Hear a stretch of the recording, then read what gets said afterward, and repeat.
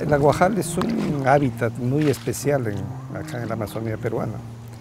Y como su nombre dice, aguajal, es porque tiene bastantes plantas de aguaje.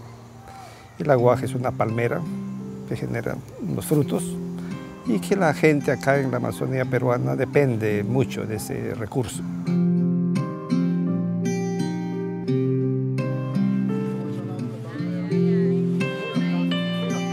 Para darte un número aproximado, en Iquitos, son 5.000 familias que dependen directamente del aguaje. Yo doy gracias a Dios que con ese producto he podido dar el alimento a mis hijos. Sí. Cuando había poca población amazónica, cortar un aguaje, cortar dos aguajes o tres plantas de aguaje, bueno, no tenía un impacto negativo. Pero cuando tenemos una población de Iquitos de 700.000, 800.000 habitantes, ya la demanda es mayor. Entonces los hombres del bosque y mujeres del bosque ya cortan a la planta. Y no cortan uno, no cortan dos ni tres, sino cortan cientos de árboles. Existen aguajales que están en turberas, en donde existe una gran acumulación de carbono.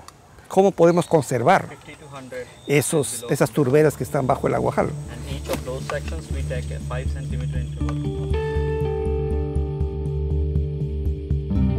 The current scientific knowledge on tropical peatlands is still very limited, and South American peatlands clearly deserve much more attention.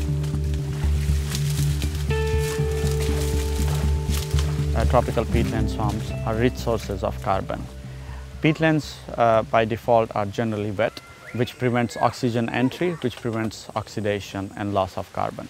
If those peatlands are drained or converted, this carbon is exposed to atmosphere oxygen and it can be decomposed and it will be released as CO2 or other greenhouse gases. The project aims at improving the scientific knowledge on carbon stocks and greenhouse gas fluxes in undisturbed peatlands of the Amazon basin. Our aim is also to assess whether these ecosystems are under land use change threat and how degradation and deforestation would affect the stocks of carbon and the emissions of greenhouse gases. So how much is your reading there now? It's 475 right now. So actually this is quite low now.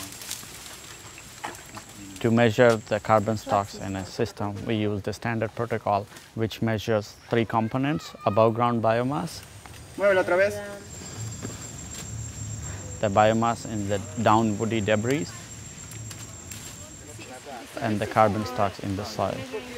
So for native, I think we need to have rigor. We want also to test new methods, and here at this Hergoualc'h site we are going to use a terrestrial LiDAR for scanning all the vegetation, the above ground vegetation, and the idea behind is to develop allometric relationships for carbon accounting without cutting any tree. We need to develop methods to estimate the carbon stocks along the time.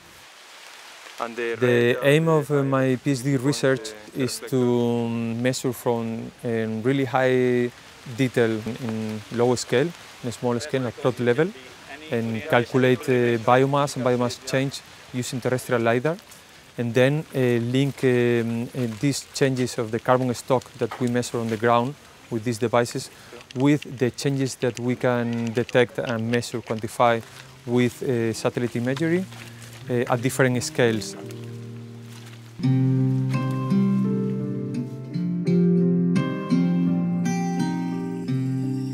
Además de matar a la planta, destruir ese hábitat que es muy importante para la flora y fauna, estamos también destruyendo un hábitat de conservación de la biodiversidad.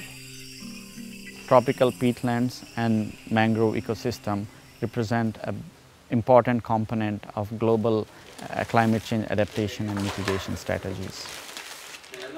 We Swarm project team hope that this all hard work collecting soil samples and measuring trees will eventually give us the number of carbon stocks which can be used by policymakers, national governments, local regional managers, an idea of how important these ecosystems are, and they can factor this when they do planning at national or regional level.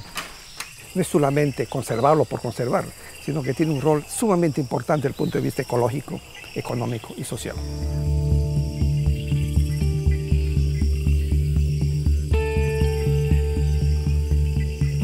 Cannot just assume that one ecosystem is existing or operating in isolation. Everything is eventually connected. And we talk about the climate change, the CO2, it's a gas and there is no boundary, no borders to it. If you release it, the emission, whether it happens in Indonesia or in US, it affects us all.